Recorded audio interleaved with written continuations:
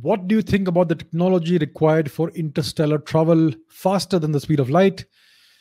What are the different ways in which we can achieve it? There are a couple of ways, hypothetically, perhaps, possibly, that we could conceivably try and travel faster than the speed of light.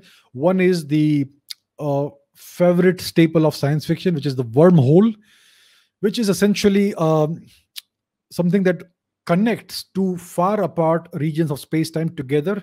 It's like a tunnel through space time, and it connects two very distant regions of space time together.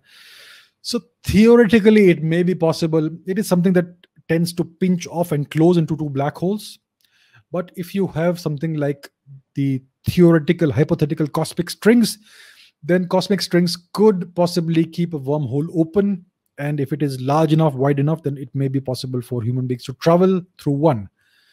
So that is one theoretical, hypothetical possibility of traveling faster than the speed of light, or basically bypassing the speed of light.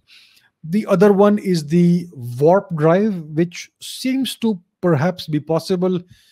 There are certain solutions of Einstein's equations of general relativity which may make it possible, theoretically, to construct a warp drive engine, which would require immense amounts of energy, but it may hypothetically or theoretically be possible.